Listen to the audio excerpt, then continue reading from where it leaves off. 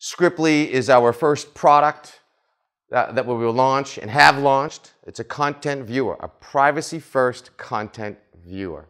And we'll hopefully be talking a little bit more about why that's important. We intend to build an ecosystem or a privacy bubble around the consumer. So no matter what device or how you access the internet, you will be protected. The protective bubble, if I had to come up with an image to represent that, would be what you see behind me. Something not only for you, but you and your whole family to be completely protected by the Skriply shield, no matter what device, where you are, where you go.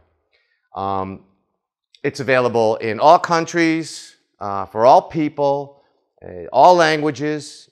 Once you see how we use the product, if you'd like to bring in your own content and it's in Chinese, Mandarin, we'll clean that content for you and allow that to be safe.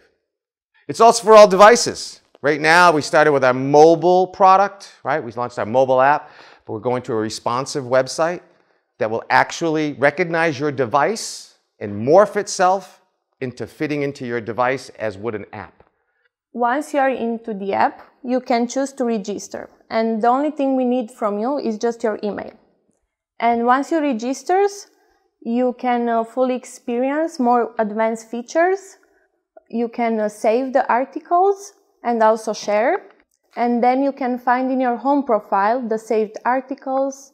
Also, you will get notifications about new articles from your favorite feeds. So that attention is something I'm very, very proud of. 760 visitors, 35% of our traffic comes from the United States. Top referral sources, people typing in our URL, they're coming back. Google, perfect, search traffic. Twitter, Facebook, awesome, love it. And we were banned from Facebook for about a month. We had to get back to Facebook in good graces.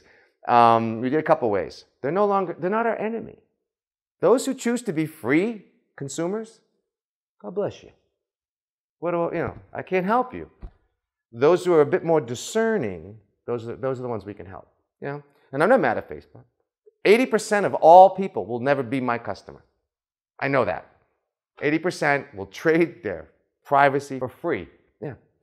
Free is a 4-letter word on the internet. It means you're a product.